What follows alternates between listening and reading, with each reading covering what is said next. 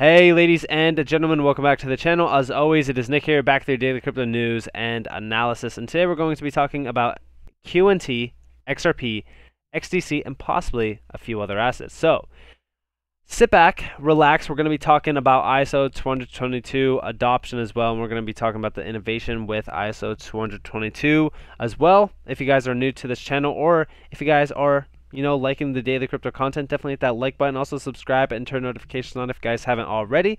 And let's jump in. So obviously, listen, Bitcoin is making some waves. Ethereum is making some waves. So all of these other assets are making some waves. But there's two assets that are not. And people have been mentioning to me a lot lately that these two are actually kind of sitting stable. XDC, pretty much sitting stable at about 9.5 cents. Hasn't made any leeway. In fact, on the 3-month span, we could see this massive downward trend since around August.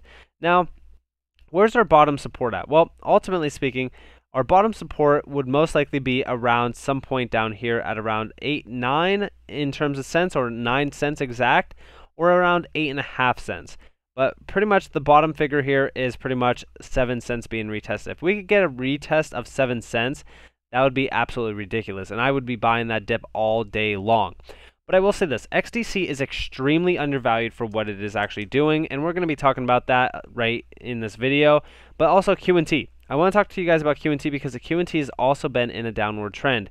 In fact, I do think that this is officially bottomed out, though. I think that this has hit its bottom point at around $244 back here, or actually it hit even a lower point at about $238.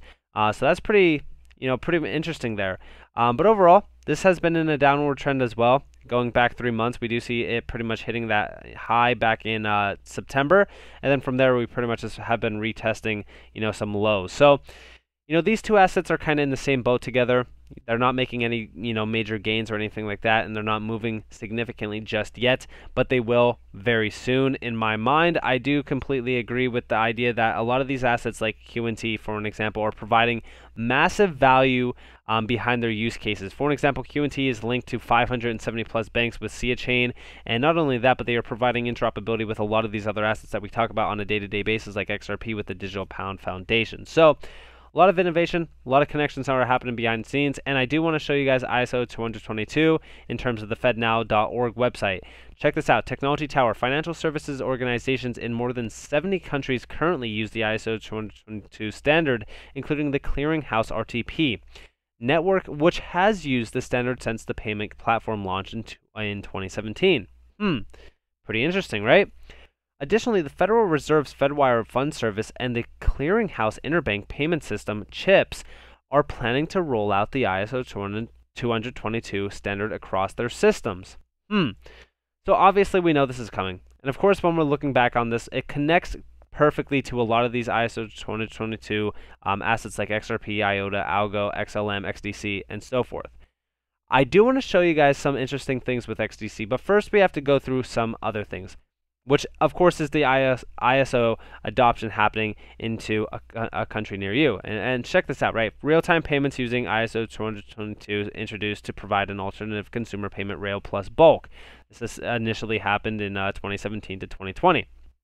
Then we've seen the overlapping of Figure 2, which is high-value payments moved to ISO 222 to provide a superior data-rich RTGS system. Now, in terms of RTGS, right, we go back to QNT because they're focused in that area for interoperability as well. And I know that QNT isn't exactly labeled on the ISO 222 list, but it is making big names within interoperability. Now we also see Swift cross-border to simplify and streamline cross-border payments as well by moving to ISO 222. So ISO 222 is going to provide immense value for a lot of these assets. In fact, when we're talking about ISO 222, we go back to XRP. We go back to June 10th, 2020, in fact, and we look at shaping the future of cross-border payments.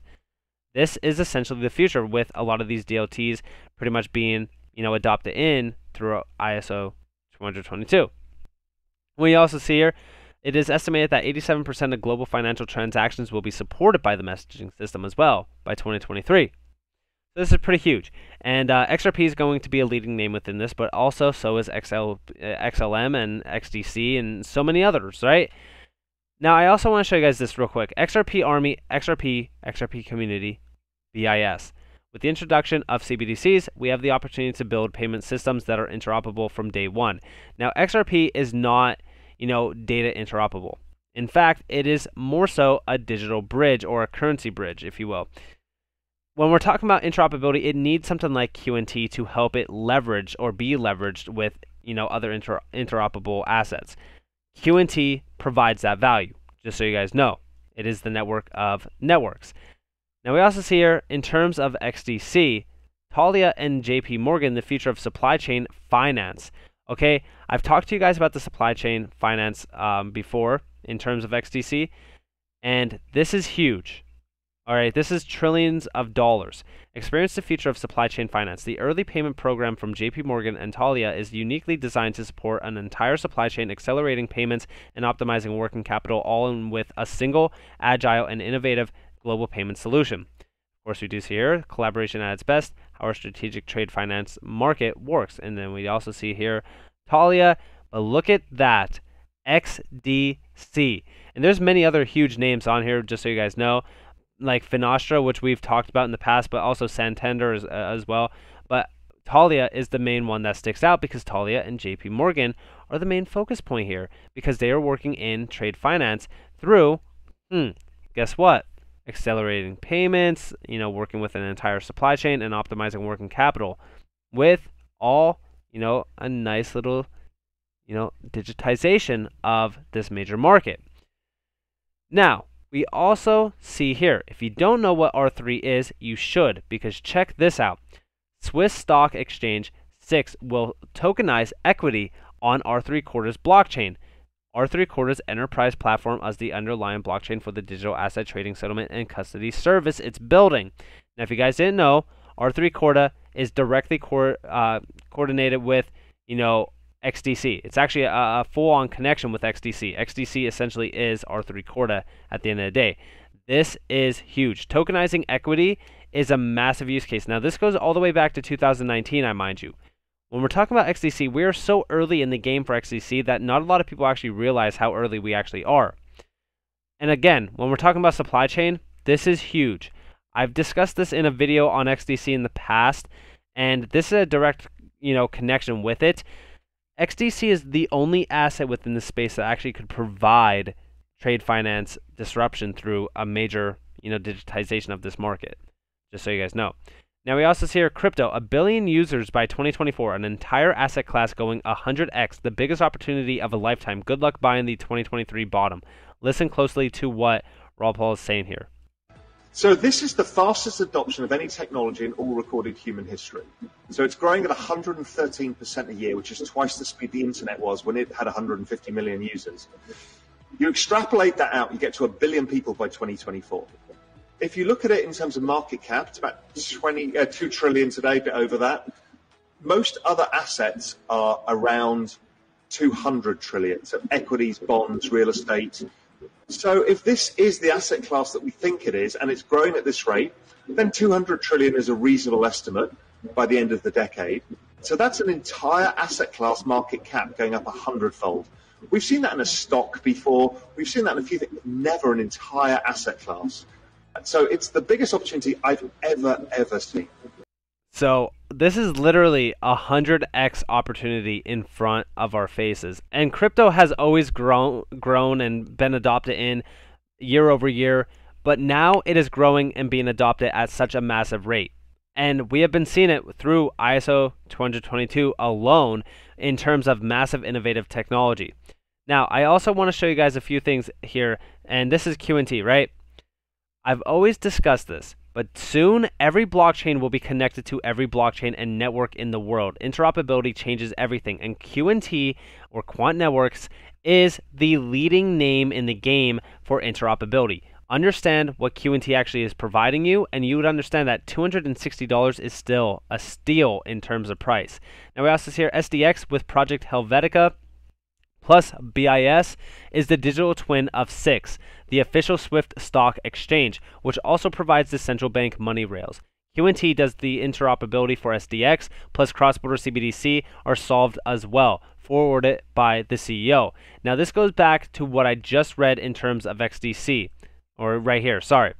Swiss Stock Exchange 6 will tokenize equity on R3/4 blockchain. Now you might be wondering, well, what is the connection here? Well, this will also need interoperability. So with QNT working with 6, or SDX as well, this is huge. Now I'm not sure if they're going to be working with 6 at all, but they are working with SDX. And check this out, right?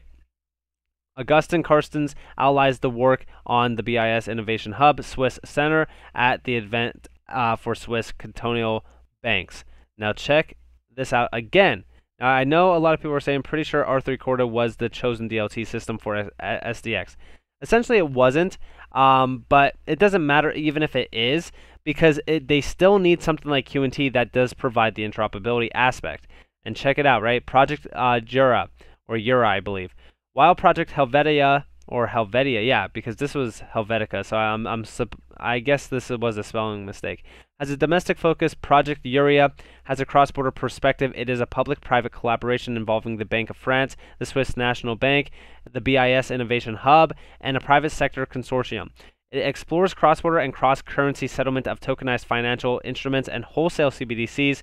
In the experiment, a tokenized commercial payment or paper settles against a euro wholesale CBDC via delivery versus payment DVP, and euro wholesale CBDC is exchanged against a Swift franc wholesale CBDC via payment versus payment PVP. The experiment involves transactions between banks domiciled in France and in Switzerland. Project Uria adds a cross-border dimension to the Project Helvetia and is expected to be completed by the end of the year. This is pretty huge. Also, when we're talking about this, and a lot of people are saying, well, dude, where's the price movement?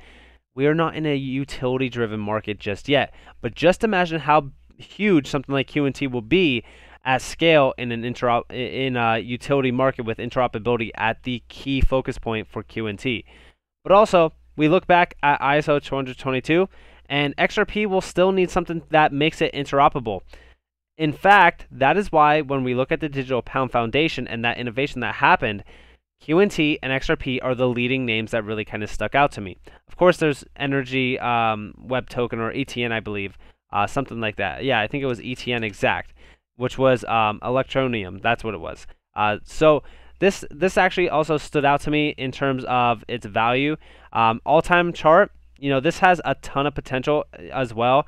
At 20 cents, look at where we are now. So this has a lot of potential as well. Definitely look into ETN, because ETN is also a huge name in the game with, QNT as well as XRP. So definitely look into this asset as well. But with that being said, I hope that you guys enjoyed this video. If you guys did, definitely leave a like, subscribe, turn notifications on. If you guys want more free content, you guys are more than welcome to follow me on Twitter and join the free Discord down in the description below. As always, I hope that you all have a beautiful day or a beautiful night, wherever you guys are. And just be with Nick. Peace out, guys.